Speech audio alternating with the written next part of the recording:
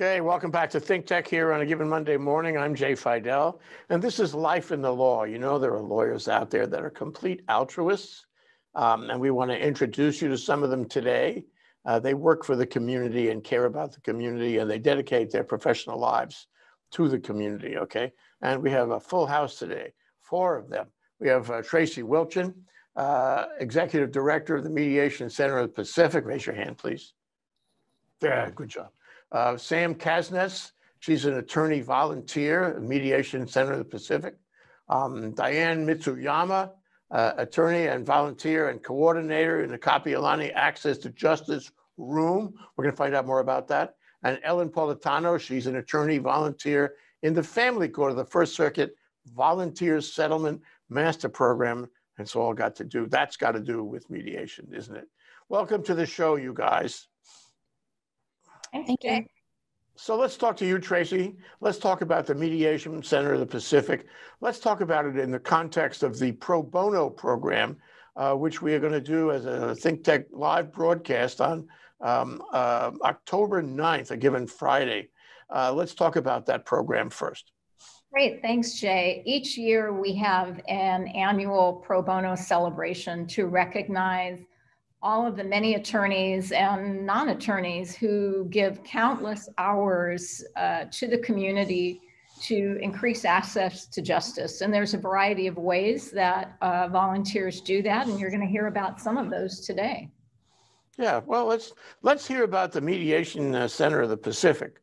First of all, what's mediation? How does it compare to litigation and arbitration? What's different about it? And how does the Mediation Center actually facilitate that? So the Mediation Center of the Pacific is a 501c3 nonprofit community service organization that provides affordable and accessible mediation to the community.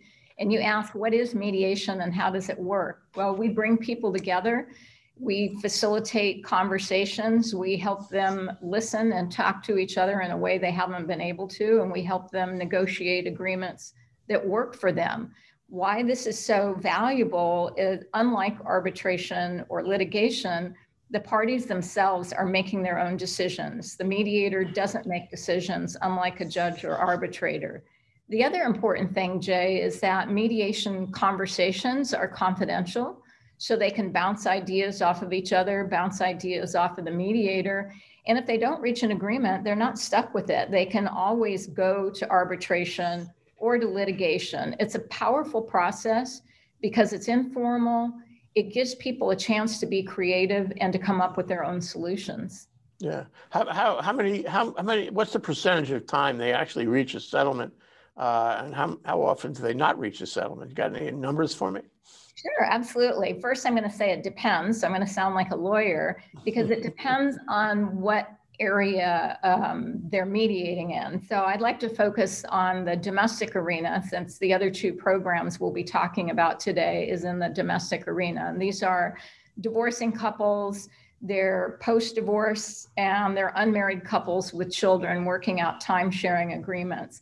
So through mediation, they generally reach about a 65% rate of agreement. And you may think that that's not very high, but I want you also to recognize that a lot of these individuals don't come to mediation on their own. They're not familiar with it. So they start at court and they get sent to us. So to be required to come somewhere and then still be able to reach agreements is still really powerful. And the other thing is that even though some of them don't reach agreements, it helps them start talking to each other in a way they haven't been able to. So a lot of them are able to reach agreements on their own, or they're less adversarial if they do end up in the court system. Yeah, wow. So it's free, by the way, when I come to the Mediation Center Pacific. Can I have this mediation as a free service, or do I have to pay? And if I have to pay, what do I have to pay? So we have affordable services. We're available for everyone. So we charge on a sliding fee scale according to household income. So that means each party pays a flat fee for a 3-hour mediation session. So if you're in a very low income bracket, you may pay as low as $50. So you may have your fee waived. And the highest amount is about $250 if you have financial resources. So you compare that to an hourly fee it's really a bargain, irrespective of what financial bracket you're in. And your mediators are volunteers? Yes. So, and you're going to meet one of them that we are honoring this year for the pro bono celebration. But without all of our volunteer mediators, Jay, we wouldn't be able to serve half the number of people that we serve. So each year we serve close to 1,800 individuals through mediations that we manage. The mediators dedicate thousands of hours. And if we had to pay them, our budget would have to be double. So they really make a huge difference to our community by volunteering their time as mediators. And in order to do that, they go through a lot of training and continuing education to hone their skills and ensure that they're providing quality services. So has COVID stopped them, slowed them down, changed the way you do business? COVID has made a huge difference on everybody. Ironically, with mediation, conflict is a fact of life. People still are engaged in conflict. And unfortunately, with the stress caused by COVID, people are more stressed. It's created new types of conflict. So the Mediation Center of the Pacific is busier than ever.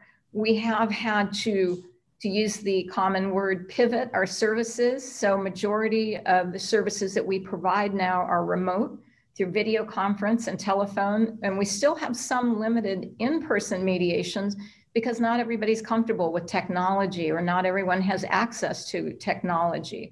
And so to the credit of our mediators who weren't mediating via video conference, we've had continuous trainings and they've stepped up to the plate, learned how to use the technology and continue to provide services. So we are actually busier than we were before COVID. It's probably easier. There's a benefit in using it. And the other benefit, which you didn't mention, is you could be on Zoom, and you could raise your voice. You could even spit on the screen, but you're not sharing any viral particles with anybody. This is a real benefit.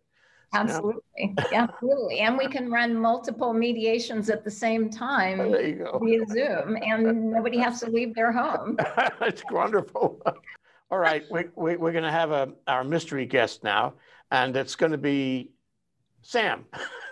Sam is our mystery guest because Sam is, what is Sam? She is the honoree. You kind of referred to that, Tracey. So, what is an honoree for this purpose? So each year for the pro bono celebration, we recognize everyone who's providing pro bono services. Each of the legal service providers, such as legal aid, volunteer legal services, the Mediation Center of the Pacific, we honor one of our many volunteers. It's always difficult, but we always have somebody outstanding to honor for all of the dedication pro bono services they've done throughout the year. So this year, we're really pleased to honor Sam Kasnetz. She has been a volunteer mediator for us since for the last 6 years. She's mediated hundreds of cases for us, really challenging cases, investing over 3,000 hours. So you can imagine, and in addition to being a wonderful mediator, she also assists the Mediation Center with training and mentoring new mediators, participating in trainings that we conduct for the community. And she is one of the outstanding mediators who was willing to learn how to mediate remotely. And she's also willing to come in because she recognizes our clients are not all comfortable with technology. So she has really supported the work, the mission of the center. And without her, we wouldn't have been able to do a lot of what we've done. So I'm delighted to honor Sam this year. Okay, Sam, this is the part where we turn up the saturation on your picture so it looks like you're blushing. No blushing. No blushing. That was pretty good. Can I call you Samantha? No. So, Sam, why do you do this? You put in all these hours and all this effort, and you must have some special affinity for resolving disputes and liking people or something like that. What? Why? You know what, Jay? It's interesting. It's people say, why do you do it? Just like you asked. Truthfully, it feeds my soul. I love meeting new people. It is an amazing feeling to be able to help people move on with their lives, to get an apology that's been sought after for years. people come to us, they bare their souls. They tell us very, very intimate details about themselves, about their lives, their children, their spouses, sometimes a little too intimate, but it's called confidential. And it's very humbling that people come and share their lives with us the way they do. And being given the opportunity to help somebody resolve something so they can move on with their lives and look forward instead of back. It's true. It's an honor, and it's very humbling, and I'm very grateful. And for me personally, I learn and grow every single time I mediate. It is amazing to me how people think, how they look at things, their interpretations, the decisions they make, and why. And a lot of the times I'm very, very surprised how people come up with things. And yeah. Do you solve all your cases? No. So what's the magic of reaching an agreement or not? The magic is a conversation. Hopefully, we're facilitators. We're not judges. We're not there as lawyers. We're not there as therapists. Sometimes the therapy part does cross over a little bit, but we really try to stay in our roles. Getting people to talk, having a conversation. Again, apology is a very big deal for some people. And even though we don't get an agreement at times, that couple sometimes, a lot of the time, is able to move forward and actually be in the same room and have a conversation about their children. That's wonderful. You're going to be acknowledged and feted on October 9th in our webinar that day. We'll have some very VIP people like the CJ there to compliment you. So it's not finished for you yet. You have miles to go before the celebration is over. But congratulations anyway, and good for you, Sam. You are one of those altruists I talked about. Okay, thanks, Dyan, what have you got to do with all of this, and how much do you agree with what Tracey and Sam have said? Give me a percentage. As far as helping or everything. So I'm here to talk about the Kapolei Access to Justice Room. It provides limited legal advice regarding family law matters by volunteer attorneys. Most, if not all of them, are family law practitioners. It's running a partnership between HSBA, Family Law Section, and the Judiciary. So people come to family court. I guess they have questions, and at the whole Kelly desk, they make an appointment. Right now, we meet first and third Thursdays, 11:30 a.m. to 1:30. Before COVID, we were doing it in person at Kapolei Family Court. And at some point in time, right before COVID, we had 4 attorneys running the first and third Thursdays. And we just started a Supreme Court location. So we were doing really well, and then COVID hit. And so we closed a little bit. And then with the help of the judiciary, particularly the Supreme Court librarian, we were able to restart a Kapolei Access to Justice on Zoom. So that's what we're doing now. So I do know Tracey through actually the Volunteer Settlement Master Program and other areas. But I think a lot of the volunteers like to help people, kind of like what Sam said. It's very rewarding, and we feel like helping them navigate through the family court process is kind of good for them, but also good for us. I think overall as a community, it's good to help other people who may not necessarily be able to know the system.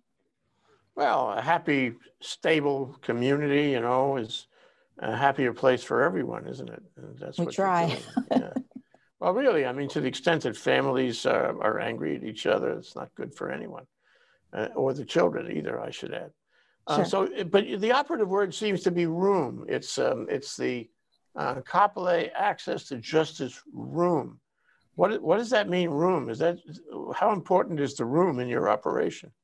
So prior to COVID, like I said, the judiciary would give us 4 conference rooms where we could sit with somebody on a half an hour basis from 11:30 to 1:30.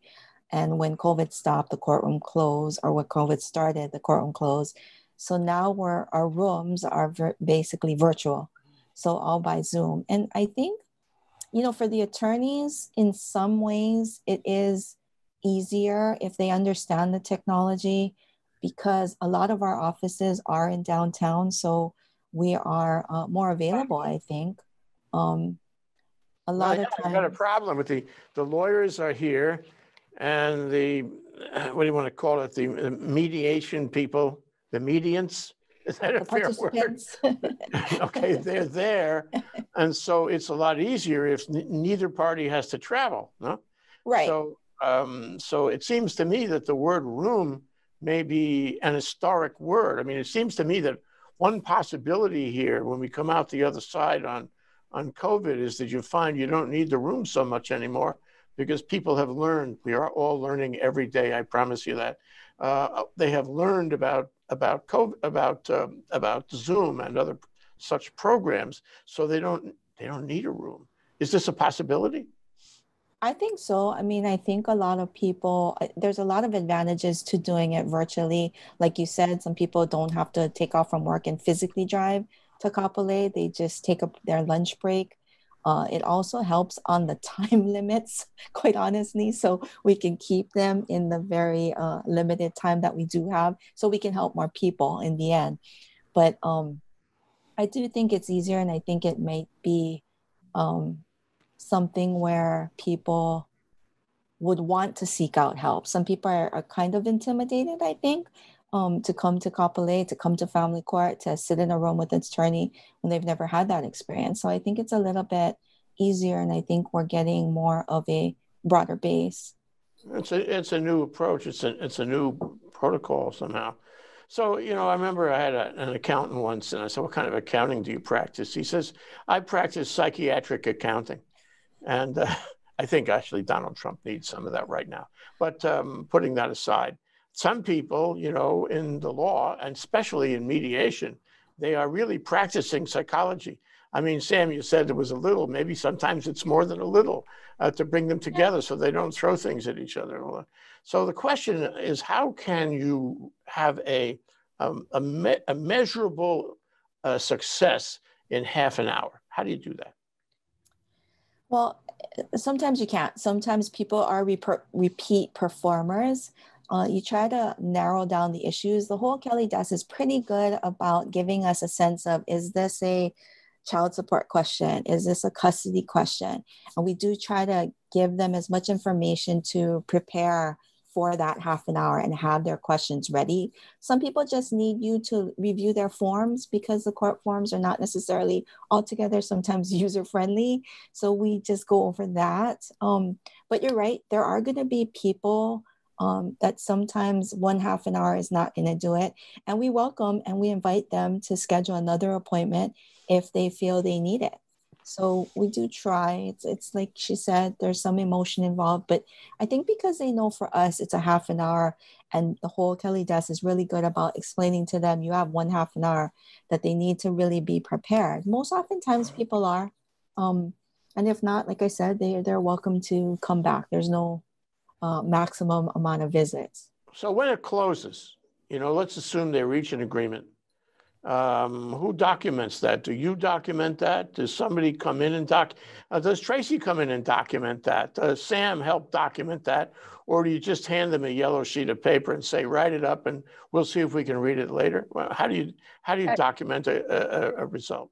So Jay, let me see if I can tie it all together. And what's really important here is we have thousands of couples each year who are getting divorced or who are not married but trying to work out time sharing arrangements with their children. They don't have attorneys or they can't afford attorneys.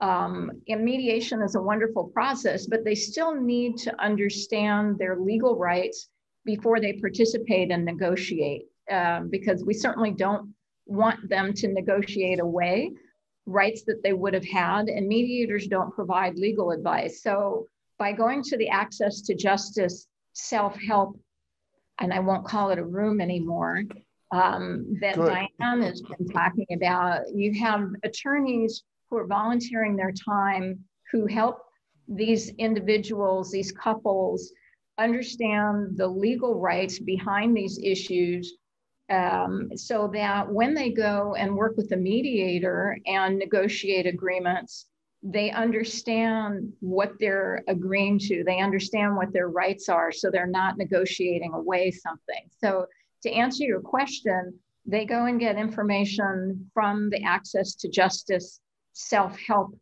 video conference.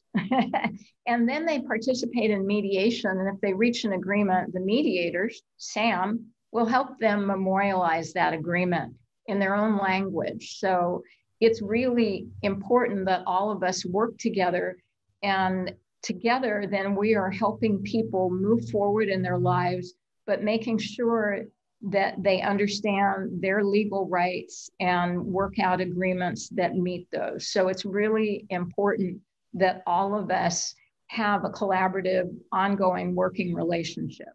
So Ellen, you're with the family court. Am I right to say that? You're part of the family court staff? No, well, you're part of, you're the family court of the First Circuit Volunteer Settlement Master Program. Tell me, qu'est-ce que c'est que ça? What does that mean? Let me help. And before, so I'm an attorney in the family court of the First Circuit, and I have worked in the VSM program since it was established in 2004. So I am dating myself. But before I go to that, I want to say, actually, before Tracey stepped in, when Dyan was concluding, I was thinking that when I opened, I would tell you a little bit more about the distinction between CAJR, the Kapolei Access to Justice Room, and mediation. So what Stacey said is, so people can use what they learn in the access to justice consultations with attorneys, because that's what we do. Attorneys, basically man or woman, or man and woman, that program. And we meet with the clients for 30 minutes. And we do different things, right? We review forms, as Dyan said. We give them information, tell them about the law, talk about their case, give them tools. They don't all necessarily go to mediation. They may go to mediation. We hope that they can and will. And Mediation Center of the Pacific is one of the options we give them. But we're basically assisting them as attorneys on a consultation basis. So so Dyan and I both are CAJR attorneys, and Dyan and I are both VSM attorneys, yeah? So we work in both of those family court programs. I hope that's a little clearer. So back to the VSM program, it's all licensed attorneys. And again, it's our 16th year as of October 2020, 16 years. Judge Francis Wong, the lead judge in 2004, when the family court was still at the Ka'ahumanu Hale courthouse, the circuit court building, appointed a number of us, and we've been serving since. Well, I have, and often I say, okay, it's another year and I'm already doing CAJR and I'm doing VLSH pro bono. I'm gonna, take a break and get out of the VSM and I never do. I still for the same reason that Dyan does, for the same reason that what Sam does, for the same reason that Tracey does what she does, right? It's a community service and we like what we do. So the VSM program we are appointed for a particular divorce case or a child custody case. So when I say or child custody, I mean paternity cases. So paternity cases are unmarried persons who have a child or children together, and then they need to go to court to get court orders, right, around custody, legal and physical, and child support, medical care for the child. Not a large pool of issues. It's kind of limited because it's all around the child. They're not married. Divorce case VSMs, of course, do the whole enchilada or burrito or whatever. Well, you get property issues and all that. Yeah. And so we're expected to give 3 hours minimum to each case that we do. I think Dyan would agree with me. I can't think of when I've spent only 3 hours on a case. I mean, I have from time to time, I'm sure, over 16 years. But by and large, we spend a lot more hours on that because, as Tracey has said, I think she mentioned this in her presentation, parties have 3 hours, right? When they go to mediation with Sam, for example. They may not finish. They may need more time, and then they may need to come back. It's the same thing with the VSMs. How do you get them to cool off? Because a lot of them are there in a dispute, and they're angry, and they're miserable. Some of them in the time of COVID are even more miserable. How do you get them to cool off? I mean, I talked about psychiatric accounting. This would be psychiatric mediation, wouldn't it? Thank you, Sam. Good. That's a very incisive question right now, because there are, we VSMs we are not We don't wear a title of mediator, but we act like mediators. We function like mediators, right? We facilitate or try to get people to reach agreements, and it's compromising as part of that. Very hard to get a person from or to a point of, okay, these are the issues. This is the other side's issues. Compromise may be necessary when they're stuck. A person is stuck on a, psychological, emotional, or even more so psychiatric concern. And we have, there's no screening process. If you have someone that comes in with, say, for example, attention hyperactivity deficit disorder or OCD, having a hard time concentrating and focusing, that's difficult. What's good is that they come with their attorneys. And so when we meet with the parties in this mediation setting now via Zoom, and the attorneys are normally present with their clients. And so there's more than just me, the mediator, but the attorneys are also assisting. Also, VSMs can talk to the attorneys and should talk to the attorneys ahead of meeting with the clients. I do that. I think many of us do, so that we can get a picture of not only the issues, but the personalities of the client, right? The parties. So then we can gauge ourselves and plan for that too. Are we going to need to meet with them more than once? Is the first meeting going to be basically to try to establish some trust? They don't know me, they don't know us, and or us meeting the rest of the VSM attorneys, right? So it's like meeting your attorney for the first time or meeting a mediator for the first time. They got to trust you. Well, we won't necessarily completely do that. I mean, we never really know for sure. We hope they do. And that's why more than 3 hours is taking me back to that often necessary. So we also serve without compensation. I think that's obvious because it's a pro bono service. And so, but there's actually a description of the VSM program. It's called the VSM process on the judiciary website.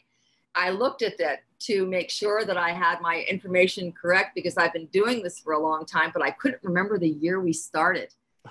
So I know. That's serious. Well, I know it is for various reasons, but I know that in Kapolei, so I checked with Judge Kuriyama, our lead judge, right, our family court head judge, checked with her staff, and they have it as October 2010 is when the VSM program started. And Dyan will laugh at this because she knows that's just the year we moved to Kapolei, right? So maybe that's where their Kapolei records start, but it's actually been a lot longer. Yeah.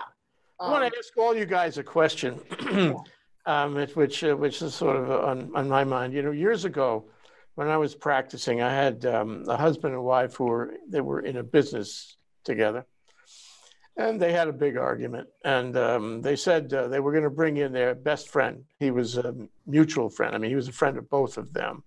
And they're going to use our conference room, and we're going to take an hour and hash it out and decide who got what, the property and so forth. They had adult children, and that they needed me to help them on the documents.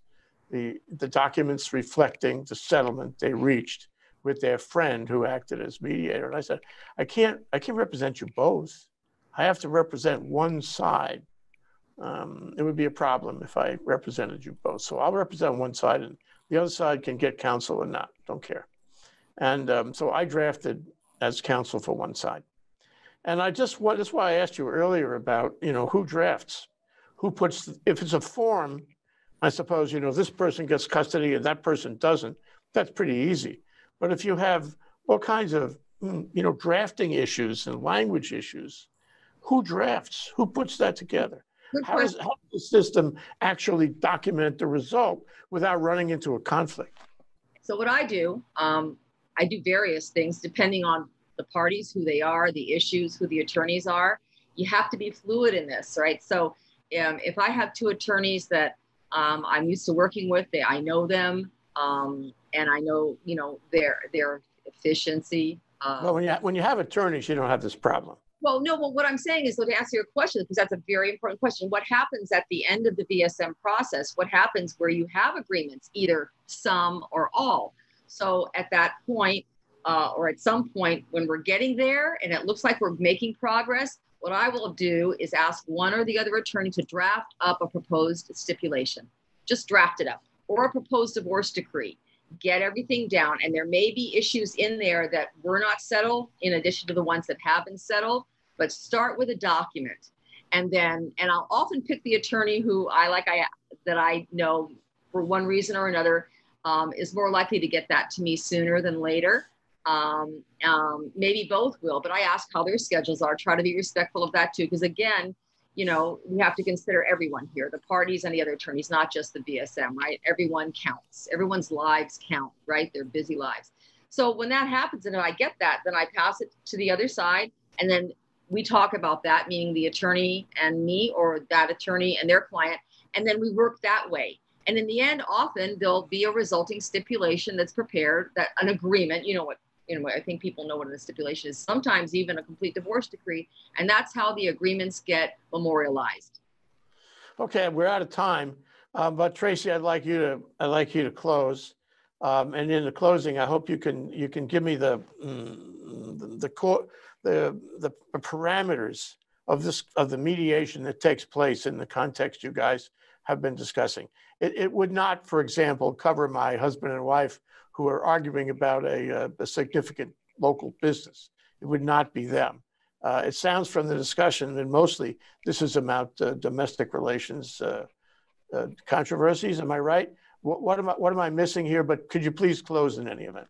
I'd be happy to close. So overall, the Mediation Center of the Pacific provides mediation for all types of issues. So your friends with the business dispute and dividing up their business would be appropriate through the Mediation Center of the Pacific. Today's focus was on domestic cases because the mediator that we're honoring this year does primarily domestic mediation.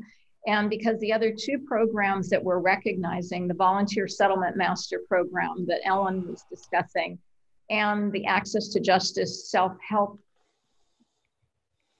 Room at Kapolei Court that Dyan described, all involve domestic cases. So thus the focus on domestic cases today, but certainly access to justice is much greater than domestic, but one of the areas of great need for increased access to justice is in the domestic arena. And that's why there are a lot of programs such as the three we've been discussing today that are focused on that need in our community. Because you made a really important point, Jay, when families continue to fight, it's hurtful to them, they lose more money, it's destructive to their children, and they can't move on in their lives. So having these programs to enable them to have legal information to help them move forward and reach agreements so that they can stop fighting, that they can reduce the stress, and that their children